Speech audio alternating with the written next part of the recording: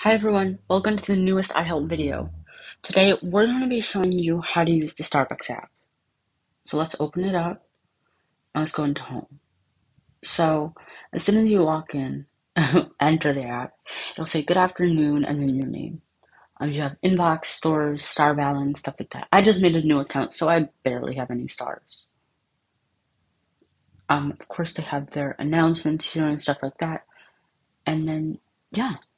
Um, you can also go to scan your card or gift card or whatever, stuff like that.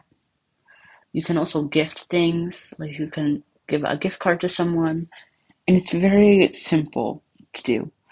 All you have to do is connect your credit card or debit card or whatever, and that's it. And you can go to offers if you have any stars.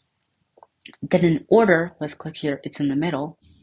Then you have all these options to eat.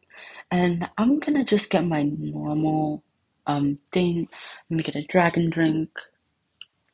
And then let's get it tall. And then you can choose whatever you want from here.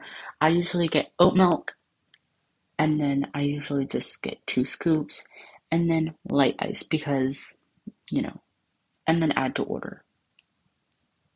Then let's just say I'm gonna get an Earth Cake Pop, add that to order, and then that's it.